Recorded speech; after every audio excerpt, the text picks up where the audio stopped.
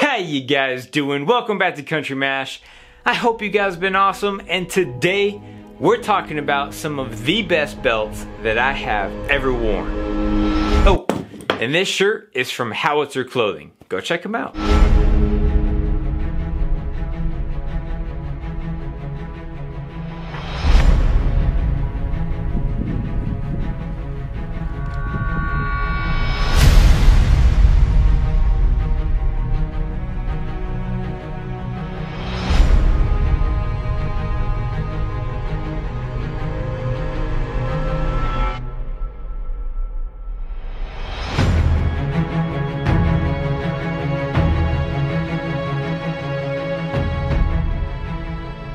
Alright, so full disclosure before I get into it, other than obviously HOWITZER clothing sent me this shirt to wear in my videos, I honestly do love these shirts. I got 3 of them and I want to buy more. Like, they are awesome. They're really comfortable. Okay, anyways, I wasn't even meaning to talk about that.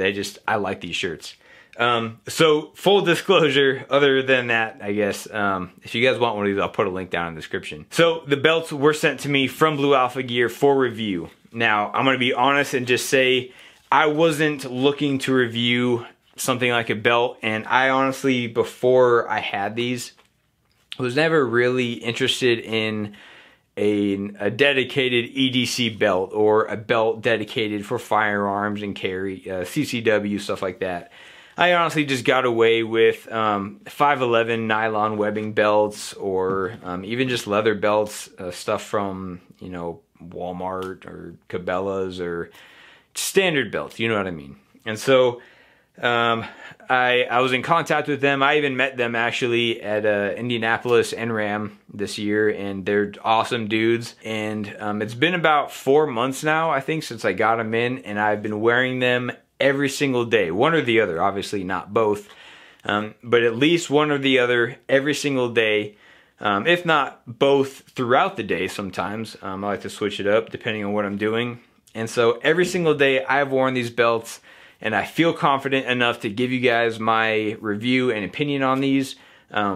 For stuff that's everyday carry, like something that's really integrated into your everyday life, I do like to dive a little bit deeper in my reviews to get a more thorough experience, so I could give you guys a more thorough review on here. So I'm ready to give you guys my review now on these 2 belts. So we're going to jump into the specs and details between these belts, or the specs and details on these belts.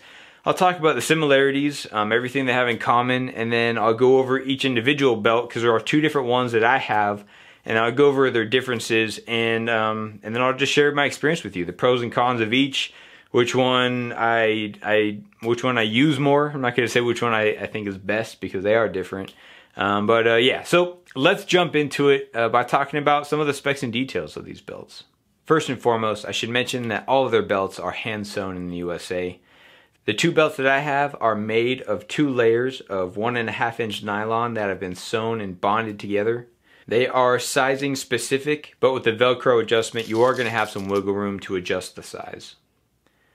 They also take into consideration the bulk of your firearm when choosing a size, so that way if you're anticipating to carry a firearm, you don't need to order up a size in order to make room. They already have that into consideration in that wiggle room with the Velcro adjustment. So it is advised to just order your normal waist size. They also do custom sizes if you don't see a size on there that you're looking for. They offer several different colors, and I did choose black, and that's because these are EDC belts, and for me, I do wear these every single day, so I want them to work with many different types of clothing. I'm not going to say outfits, because that's, no, I don't wear outfits. But you guys know what I mean. I want my belts to work with a lot of different stuff. So I chose black, but they do have a variety of colors. And the last thing that they share in common, which I think is pretty awesome, is a lifetime, no questions asked warranty. So now that we talked about the similarities, let's talk about some of the differences that set these belts apart from each other. So with the low profile EDC belt, obviously it's low profile. It's slim, it's less bulky, and it's lighter weight. The buckle is made out of plastic, and the main attachment system on this belt is just the Velcro. So the buckle is really just a loop system for the nylon to double back on and attach to itself with the Velcro. When I measured the plastic buckle myself, I measured it at 1 7/8 inches, which is slim enough to go through the belt loops on a lot of my pants. I do find this belt to be extremely comfortable, and the price for this belt is only $34.97, which I do think is a great deal for such a high quality and well constructed belt. The hybrid EDC belt uses a hybrid Cobra buckle, which is a Cobra buckle with a smaller female buckle that is small enough to fit through your belt loops, and it really does fit through your belt loops easily. When I measured them, the female buckle measures at 1.5 inches wide, while the male side of the buckle measures at 2 inches wide.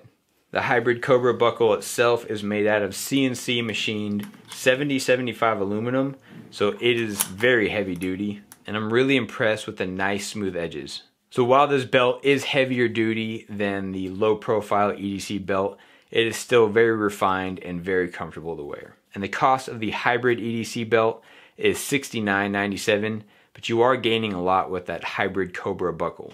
So let's talk about my experience and which one I gravitate to, the problems I've had with them. Let's kind of talk about it all. So as I mentioned before, for the last 4 months, I have worn these belts every single day for everything. If I went backpacking up in the Sawtooth where I almost died, I was wearing one of these belts. When I'm going to the grocery store or the gas station, I'm wearing one of these belts. When I go out shooting to test all these other optics and firearms, I'm wearing one of these belts. And so these belts really have done everything that I would ever possibly do on a normal basis and even an abnormal basis. And I'll just, so I can't tell you which one is my favorite.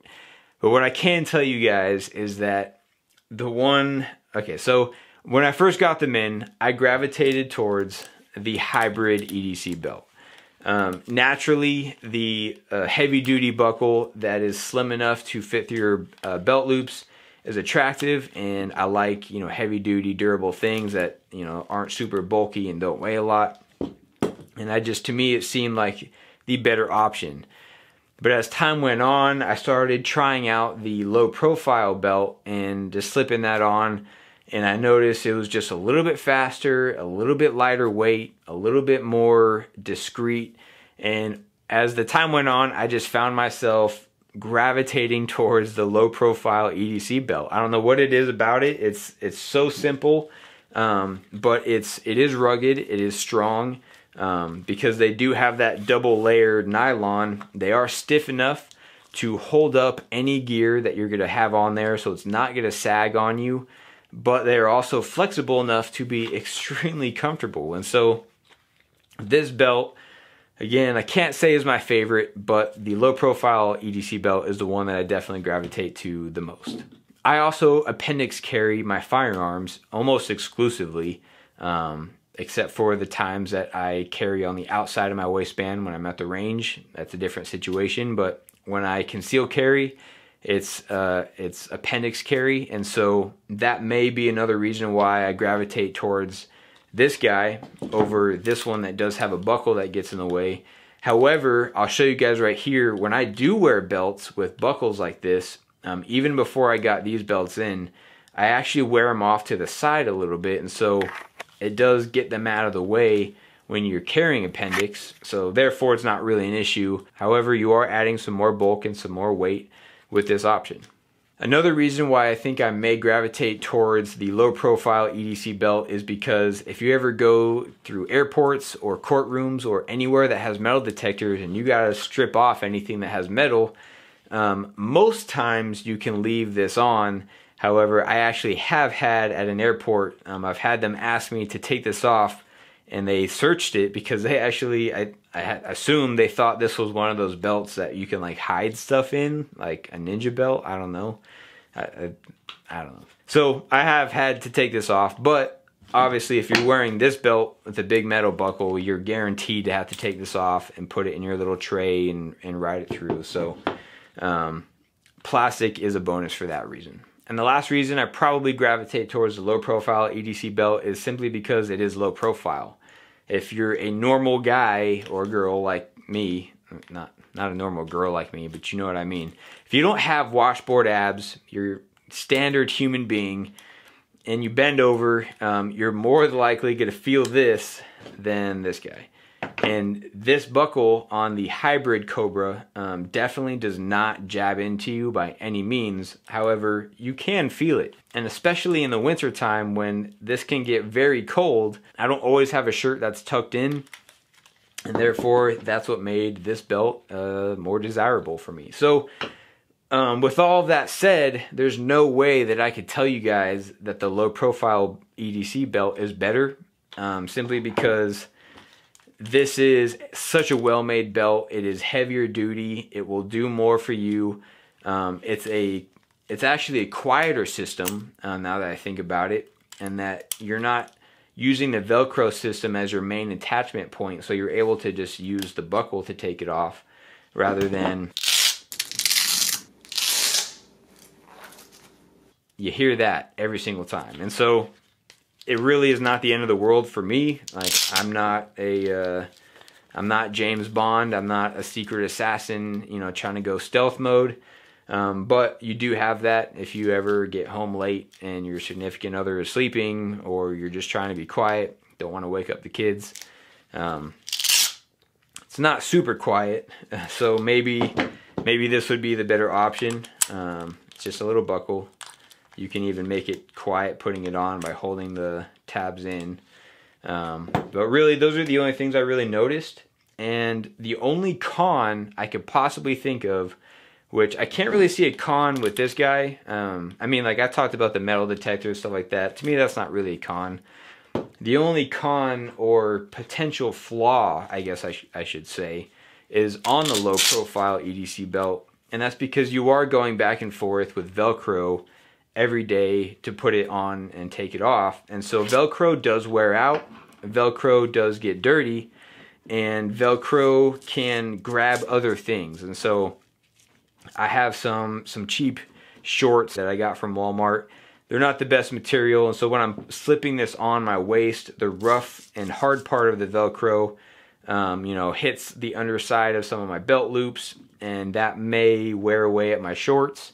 It may add, you know, stuff might get stuck in this Velcro, and then you gotta pluck it out and clean it every once in a while, which is not a big deal. But it's all stuff that you have to take into consideration and stuff you guys should be aware of. So I want to get all that stuff out there. It's kind of share with you guys my experience. I love these belts. They have definitely changed how I carry my firearm every day. And even if I'm at home and I'm not carrying my firearm that second, these belts are just awesome belts. I mean, like, they're just super comfortable. I know they're always going to be dependable. The fact that they have lifetime warranties, and yeah, I'm in love with these belts. I definitely recommend these Blue Alpha Gear belts. So I will put links down in the description box if you guys are interested. As of right now, they are not affiliate links, but I do recommend these belts for sure. And so I'll throw those down there for you guys. And if there's anything that I missed, if you guys have any comments or questions, I'd love to hear them down in the comment section below. Or I guess the comment section isn't even down below anymore. It's like a little button, at least on my phone, my update. It's different. Has anyone else had that issue? Okay, sorry. So that's it for the video, guys. I hope you guys enjoyed it. If you did, go ahead and hit that like button. Thank you to everyone who has subscribed to the channel. I seriously love you guys. And I hope you guys have a great rest of your day. I'll see you next time.